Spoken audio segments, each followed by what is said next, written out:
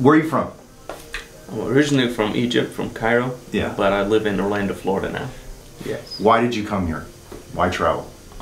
Because I've seen so many doctors to see if somebody can help me, and no one did. And I was getting really desperate about it. So when I saw you guys online and saw some videos, I was like, I'll definitely give it a chance, you know. So what was the problem? What was going on? It's mainly my joints. My jaw joints always hurt constantly. Yeah. Usually by the second half of the day I get bad headaches that last till I go to bed, unless I, you know, take like 3-4 pills, painkiller, and it still hurts.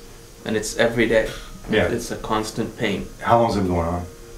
Probably 10 years, if not more. And you saw a bunch of different dentists and a bunch of oral surgeons, orthodontists, chiropractors, right? Yep. Even acupuncture. Did anyone even tell you what was wrong? Did you even get a diagnosis? No. Yeah. I mean, everyone said something, but they were all different. Well, they're offering treatment, right? Yeah. One wanted to do surgery. A surgeon wanted to do surgery. Yeah, expand the jaw, and then he said he doesn't know if that would help the joint. So it's like, what's the point? Orthodontist said he will do braces, and he fixed the looks, but he also said, I don't know if that's going to help TMJ, and it didn't. Well, TMJ is just anatomy, right? So they didn't really even give you a diagnosis. They didn't say like, hey, this is what's wrong, and if we do this, this is going to improve. Correct. Because of that, right? That's correct. No, they didn't even get into that at all. He just did, you know, the normal braces where you can fix how the teeth look. And he was like, maybe it would help, maybe not. Okay. All right. So describe a day. What was a day like? I mean, I get up in the morning, first of all, and it's already painful.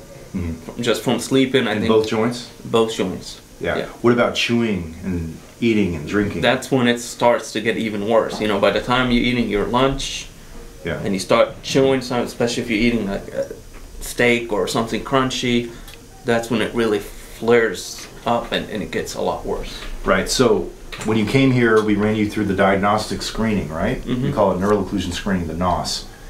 And you saw the MRI, the CT, all the electromyography stuff, the muscle stuff, the kinesiology stuff, the jaw tracking, the T-scan data, right? The bite stuff.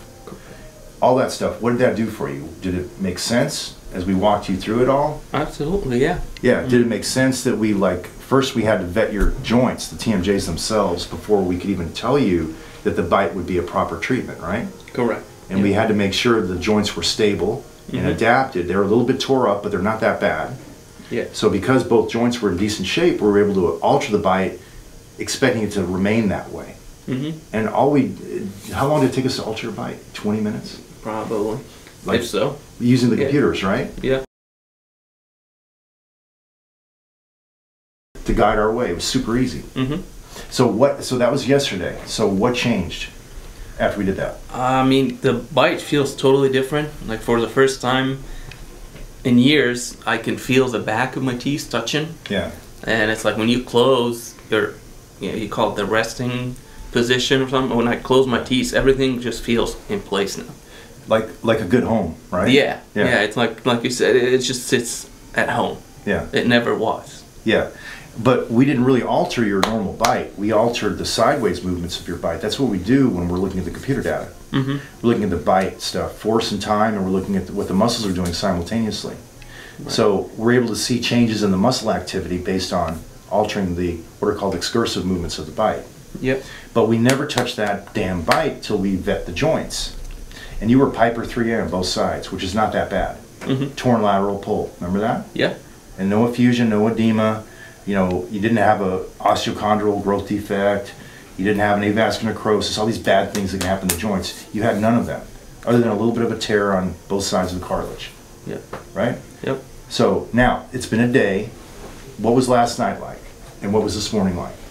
I mean, this morning felt a lot better than before. I don't know what's going on yet, but I feel like the tension is a lot less. Yeah. So I got up this morning not feeling that much pain like I usually do. What's your face feel like? It just relaxed more for sure, because I mean, in your usual... That was instantaneous, wasn't it? Yeah. Yeah. Like as soon as we did the bite thing yesterday. I remember you you looked relaxed and kind of melted on me. Yeah. Yeah. Yeah. Did you feel tired? I did actually, yeah. I had to just lay down after I finished the session, went home, like almost Went to the hotel and just crashed, right? Yeah, yeah. Is that unusual? It is, yeah, because usually I don't really nap during the day or sleep. I'm just always out at work. Was it a good nap? Like. Yeah, yeah. So sympathetic tone, remember all that? Mm-hmm. Release sympathetic tone, increase blood flow, right? Yeah. So we gave you a neck block back the day that we did the screening. Yes. Remember we injected anesthetic in your neck to stave off some of the cervical inputs, the neck stuff. And that changed your pain about half, right? Yeah. For the duration of the block. And your cold sensitivity went away too. Correct. Partly. Yeah. Because when you were swishing ice water, it was like, I don't remember exactly, I think it was a 4 out of 10? 5. 4 or 5? Yeah. And then we injected the neck and you were about a 2, 3, right? Yep. So what the hell does the neck have to do with the teeth, right?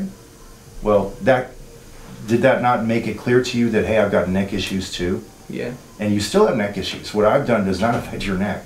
Right. But it all kind of interplays with one another. So what percentage better are you now, would you say? Probably like a third to a half better already. Yeah, just in general, right? Yeah. All of it? Yeah. So you're going to go back to Florida and you're going to start chasing down a chiropractor that works upper C-spine, right? And I'm hoping you're going to get even further better.